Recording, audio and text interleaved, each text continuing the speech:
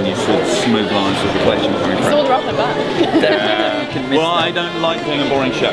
Absolutely, and it definitely wasn't that, was it? So important. Where did you get the idea for the band? Is that based on like travelling or experience, like holidays, anything like that? I got the idea for the band because I always do live music. I had John Bradbury drum my show once live. I've had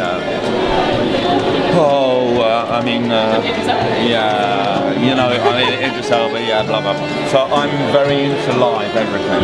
Yeah, and you had a few sort of famous faces in the crowd today. Yeah. I think, can we do a Snog, Marry, Avoid with David Gandy, Rio Ferdinand and Paul Weller? Fucking up. Sorry. I hadn't really thought about them all together. But listen, I mean, I'm very happy to see Paul Weller. I've been a fan of Paul Weller's for a long, long time. Yeah. He's a hugely influential, hugely influential individual. So he's cool, and I love, you know, I'm not afraid to admit I'm a massive footballer. I love football, I love rugby, I love the sport. United fan or? Yeah, no, Coventry City actually, so it's all, but and yeah. if you could dress one person that you've never been able to dress before, like an inspiration idol, who would it be? Well, I've done it, Daniel Day-Lewis. Daniel Day-Lewis? Yeah, so I've done that.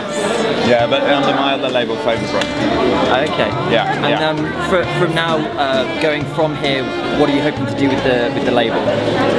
More stores, and more stores. More stores. I love retailing, I'm a shopping guy. Fantastic. Thank you so much. Okay, great. Thank you. Lovely to meet you. All right.